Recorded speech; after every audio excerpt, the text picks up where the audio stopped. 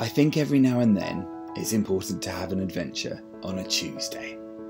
I'm heading to Jersey, an island I've never been to before, for a little self-propelled mission of discovery.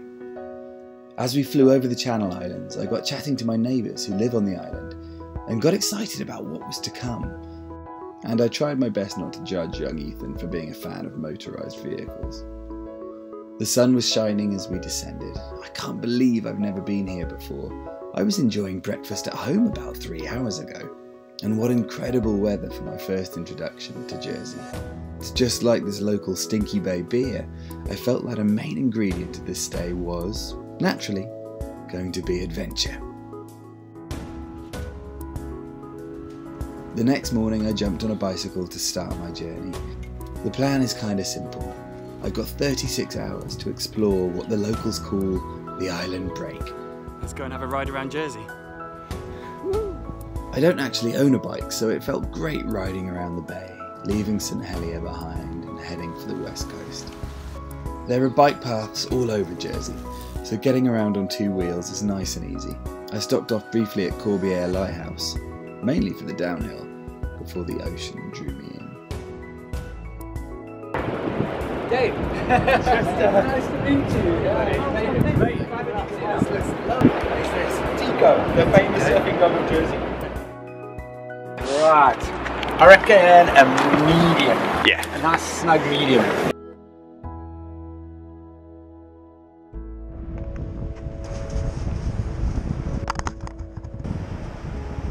It's time to go surfing. Woohoo!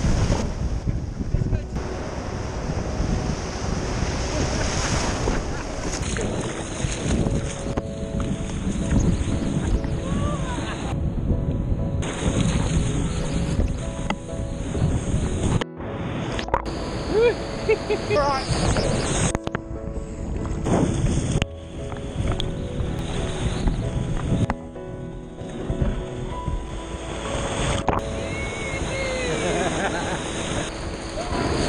I think I'm going to leave it to the dog.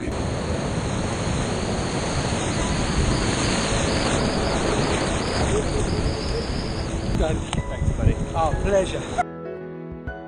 90 minutes in the Atlantic will work up an appetite, so I jumped back on the bike and sped to Faulkner Fisheries, which is based in an old German bunker from World War II.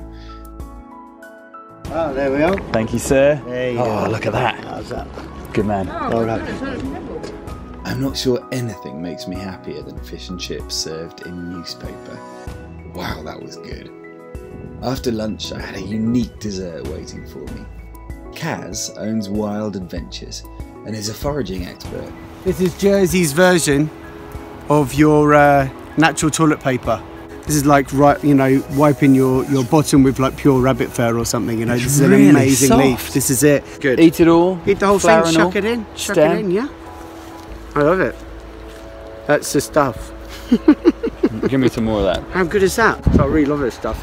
Wow. You know, seaweed on the super low tide just this morning, and then I picked all the rest of my inbound plants, and in such a small area you can find so much. So we're getting is pumping wild fennel at the moment all around these areas. This one kicks. So you know you're saying about poorly stomach, feeling nauseous and things like that. At high temperatures, fever with the aches and pains, this helps reduce your fever naturally without having to go to the chemist. And also it tastes like Tangfastic Haribos, the sour, super sour one. So this is your sour challenge if you're up for it. Oh, yes. Get ready for that. Oh, wow. Get ready for all the sourness. Is crazy, isn't it? Eat your heart out, Haribo. This is it. How good is it though? Mate. So good. Now you can see I don't use this on myself, but this is the original hairbrush. So you can see, just brush my beard lovely. There we go, moustache. Puts hairs on your chest. Thank God. I've been waiting for something. Here, you want some water? I'm on the verge of needing water. Holy crap. And so, if you really like it, chuck the whole thing in, you know. Oh, it is. Licorice. We can eat the stinging nettles as well. Screw it up into a bowl, into the back of the mouth. The odd one puts hairs on your chest. There's a lot of kids out there with stinging mouths. This is it. I know. This guy has an encyclopedic knowledge. Absolutely fascinating. I've never had such fun eating leaves and grass before. Tonight I'm staying in the Durrell Zoo, in a beautiful yurt right next to the lemur enclosure. I can't quite believe it. Sadly, I can't visit the zoo because my final challenge is to edit a film about my visit before heading down the hill back into St Helier to show some new friends exactly what I managed to see and do during my 36 hours in Jersey.